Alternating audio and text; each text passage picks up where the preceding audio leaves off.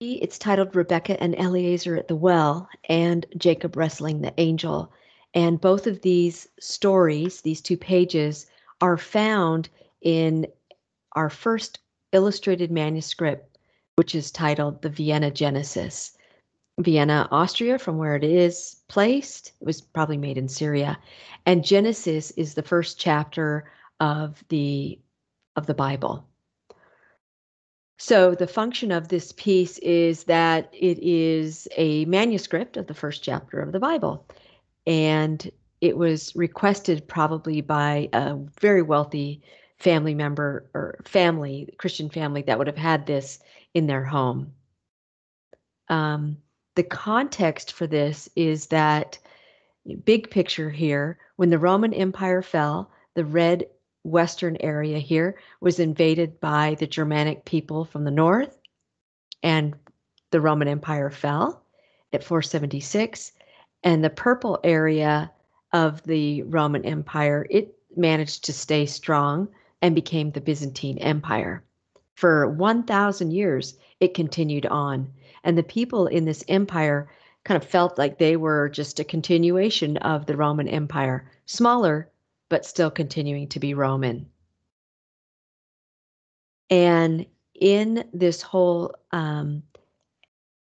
time period when the Roman Empire existed, or at least until at the beginning of the foundation of Christianity spread in the Roman Empire. You can see the purple early on, and then the green was a little later. So Christianity pretty much went everywhere in the Roman Empire. And so this area, after the Roman Empire fell, was very Christian. And Christianity was very tied to their government. So it's no surprise that these 2 pages were written in this region of the world. Now, their form is that they were made of very expensive material. They are made with vellum, which is the lining of the stomach of, in this case, a calf. It can be sheep. It can be I don't know what else you'd use. A goat, I guess, but that'd be pretty small. So that interior, that stomach wall is scraped and dried, and then they write on it. It lasts forever. And this was written on with silver. And, silver, after a while, it can tarnish. And so it has become black because it's really hard to polish it when it's written on vellum. It's a really old piece. The interesting part is that the purple dye that was used to make that vellum purple is super hard and expensive to come across. This is a better image of our piece of Rebecca and Eliezer at the well. You can see the purple here. And that purple was made from these little murex snails that are found on the eastern edge of the Mediterranean Sea. And actually, it's kind of the mucus from those snails. And you can get it by squeezing the mucus out of the snail, or you can just crush up the snail whole and that purple dye will come out. So it takes like 12,000 of these snails to make the edging that was worn by the wealthy people in the Roman Empire on their togas. Okay, context, or might be content too. It's a description of what's going on in this image. And the story is about this girl, Rebecca. But it's also about Abraham, Father Abraham, Father Abraham. Many sons has Father Abraham, or children. And Isaac was one of Abraham's sons. And Abraham felt like Isaac needed a wife. So Abraham sent his servant Eliezer to get a wife for Isaac. And he sent him back to his hometown of oh my goodness, Nador. And Eliezer decided on his way back to that town that he would know what was the right girl for Isaac, because he would see when he got to the well of the town how many or which girl helped him out with getting water for himself and for his camels. And so you can see this is a popular Bible story. Here's a picture of Rebecca or painting. Here's another picture of painting of Rebecca at the well getting water for Eliezer. Um, so here is our image of Rebecca coming from town to the well to get water. And this is called a continuous narrative because here's Rebecca and here's Rebecca again. So it shows us this continuous story. And the first would be here she is. She's got an empty jug for getting water. She's walking past these columns, which you can see are very, very tiny. The art at this point is the most minimal. The artist just wants to portray the Bible story, nothing frivolous going on here.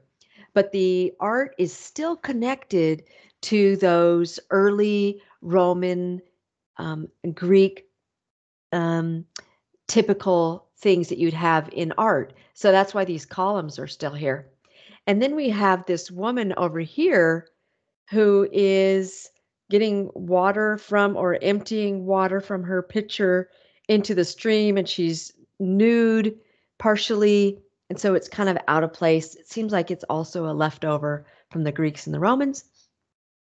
And then our second scene with Rebecca, look at her arm is outstretched. She is giving water to Eliezer and he's got 10 camels. So I've mentioned that already, that we have this continuity from the Greek and the Roman period with this woman over here with this jug and water. It's like she's the personification of a spring. And also, do you remember this coin back in the Roman times that I showed you when we were studying the Colosseum? You can see the view is kind of weird. It's like they have a drone, and they use that same view for the town of Nahor. So some things still continuing from early art. Then the next piece, this is Jacob, and Jacob is actually going to be Rebecca and Isaac's son. And so Jacob is on a trip to Canaan here. Here's Jacob, and here are two of his wives. He had children with 4 women, but these 2 wives are here. Here are his sons. They're going on a trip. And in this stage, holy cats, they're on this bridge. But look at this bridge. I mean, it's a Roman bridge. You can see the arches here, and then you can see the back side of the arches. So this shows us that art is in a transitional period, moving from Roman to this medieval art. The perspective is all wonky. But here's Jacob. He's kind of removed himself a little bit of distance from his family, and one son is kind of looking over the bridge. Well, in this next scene, Jacob is fighting with an angel, and the angel kind of kicks him in the hip. The hip gets kind of hurt. They tussle, and in the next scene, Jacob is asking the angel for a blessing. And the angel, who we're not sure who the angel is, it could be man or it could be God. And the angel gives Jacob a blessing, and he actually changes Jacob's name from Jacob to Israel.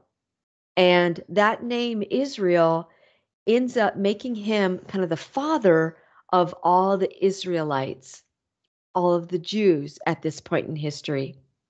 And so Israel here ends up becoming the father of the 12 tribes of Israel.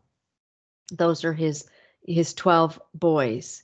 And so here he is, his whole family's going off, and he's going to go off with them, transformed. So form seems like this bridge is wonky. Seems like they could have just done this in a freeze, but they're changing it up a little bit. The columns, look at these columns. This column is further away from us, but it's bigger, and the columns closer to us are smaller. So we're beginning to get this changed up feel in art where the focus is less on the artistry, more on the Bible story. And this is a popular story. Here's lots of versions of Jacob fighting the angel.